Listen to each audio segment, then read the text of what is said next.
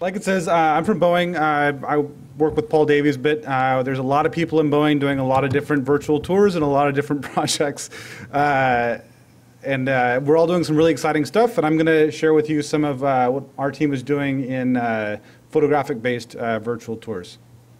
There's a silly picture of our team. We've got others that help us out quite a bit. But essentially, we're creating very high-resolution virtual tours using DSLR cameras, and we're a team of photographers essentially. We have a lot of very technical background. We've been at supporting test and documentation for programs all over Boeing, both Boeing Commercial and Boeing Defense. And so in the last about 10 years ago, we started creating virtual tours for training, and we found that that it had much wider implications. So we've been doing this for about 10 years, and we've expanded every year to more and more programs, to where at this point we're now supporting 12 programs. These are the areas we're supporting: quality and manufacturing, training, like I mentioned, communication, documentation, and reference. What we do. So our team, our platform is based in the real world. So we're comparing the as-built configuration of the airplane to the as-designed. So the models exist for most airplane programs out there that are excellent and fantastic and have excellent use cases for for many things, including engineering and quality and manufacturing. What we're doing is providing a real-world view of how the plane gets built at each configuration or each build state of the airplane. The quality and manufacturing teams utilize these tools to actually document findings and compare what the current state of the build is when they go out on the airplane to the virtual tour. So the tours are web-based. They're housed inside the Boeing firewall. So there's a lot of limitations and challenges in what we can and can't integrate into the tours. But our team has developed some pretty exciting capabilities that allow us to document these findings directly in the images themselves. I'm going to show you an example of it in the video in a few minutes, and I can go into more detail then.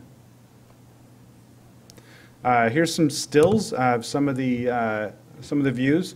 The one on the left, you can see a side-by-side view of as designed and as built. The one on the left is, Paul Davies actually mentioned it before, it's called IVT, the Integrated Visualization Tool that Boeing uses as their main platform for visualizing the 3D models. And then we have the as built in the virtual tour. So what you can do is you can actually, the video will show it in a minute, but you can pan around and move through the real world environment, and it'll slave or match the view in the 3D model. So it allows you to much quicker comparison to the as designed to as built. On the right, you've got we call it IPs, but they're installation plans. So all the highlights actually show the areas that need to be worked. So we can turn these things on and off to look at the real world views and then toggle them on to understand the work packages and what areas need to be worked. And as you walk through the airplane in the tour, you can turn around and see the front and back of these things. They'll show it in a minute, but the resolution on these things are extremely high res. So from about 15 to 20 feet away, you can zoom in on a fastener level detail, see which kind of fastener is installed, whether it's installed from the front or the back, and you've got a much higher definition than standard equipment will allow for today. This is kind of our last few years and how we've grown, who we're supporting.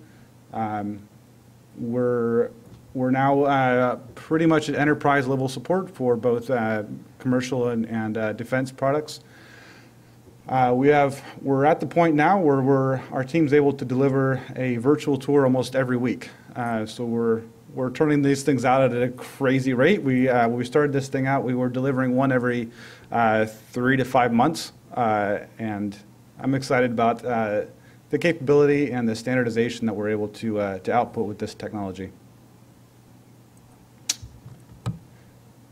And here's our video.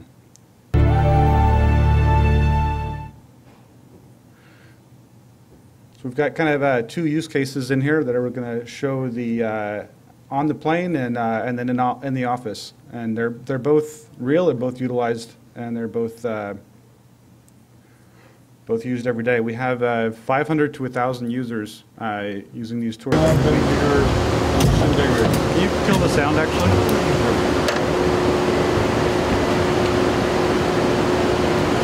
So we're doing an inspection on the airplane, comparing a lap join, looking at how it should look. He's got a tablet he's pulling out to verify the how it should look, and then he's actually going to document it right on the tour.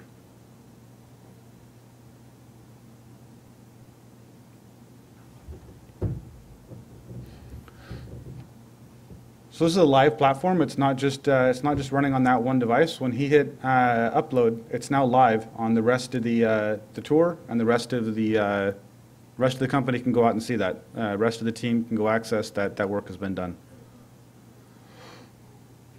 This happens all the time.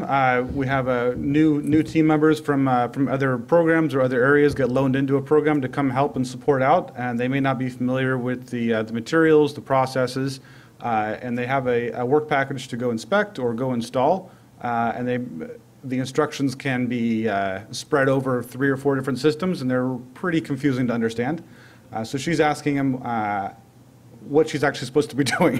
so she goes in, and he's able to pull up the tour, and he can highlight the areas and the work needs to be done, and each highlight is linked together to show the assembly instructions. You can view it from different angles. Excuse me, and then you can zoom in to fastener level detail.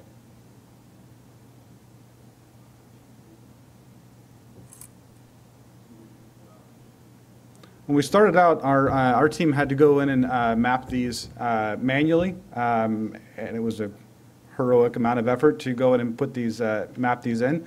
At this point, we've actually enabled the end users and the customers to go in and map these themselves on the live tour, like you just saw.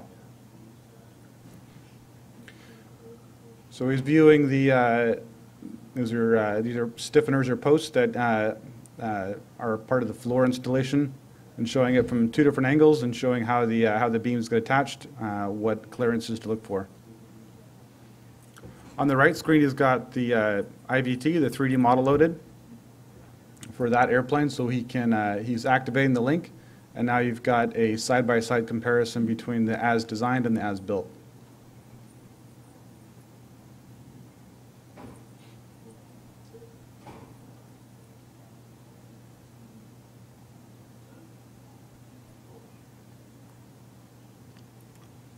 There's a lot of other stuff that we've put into that, and some other really exciting capabilities. But unfortunately, I'm not able to show absolutely everything we're doing. But hopefully, that gives you a taste of some of the latest and greatest.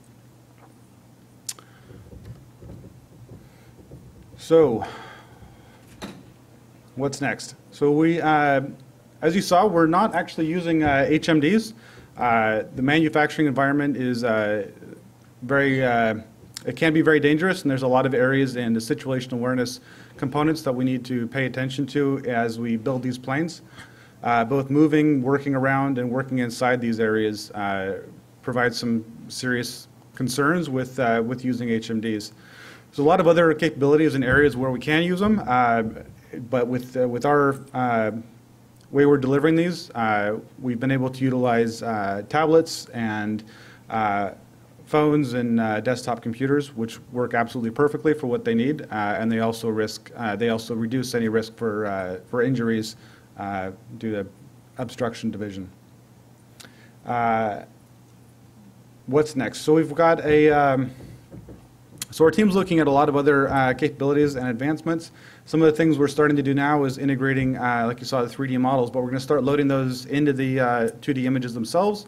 So as you pan around and look around the image and zoom in, you can pull up 3D models in the web browser of your part or your areas you're interested in. We're currently linking to 2D drawings and other systems to pull up the processes and documentation common to any of those installations. But it's proven a very powerful tool. It's made a massive reduction in defects, and we're excited to keep growing it and I think that's what I've got. You're welcome to. I'll be here tomorrow if you want to come reach out and have a chat. I'm happy to share more info and more stories and kind of what else we're doing. Otherwise, you can reach me through the presentation or online. Thank you.